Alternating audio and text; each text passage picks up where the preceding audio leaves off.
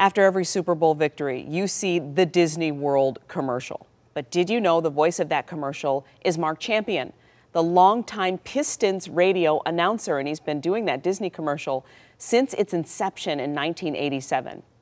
He tells 7 Action sports reporter Jeanna Trotman that he had no idea it would turn into what it is today. This commercial, this Disney commercial, may be the most iconic commercial ever made.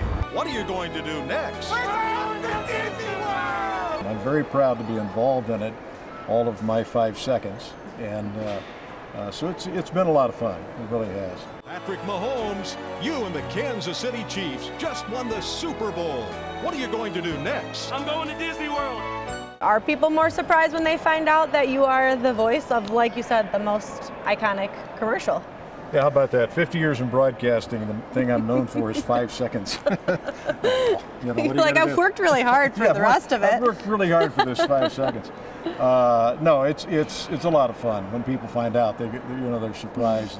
I didn't know that. Yeah, because they never use my name, so you don't know. Troy Aikman, you and the Dallas Cowboys just won the Super Bowl. What are you going to do next? I'm going to Disney World.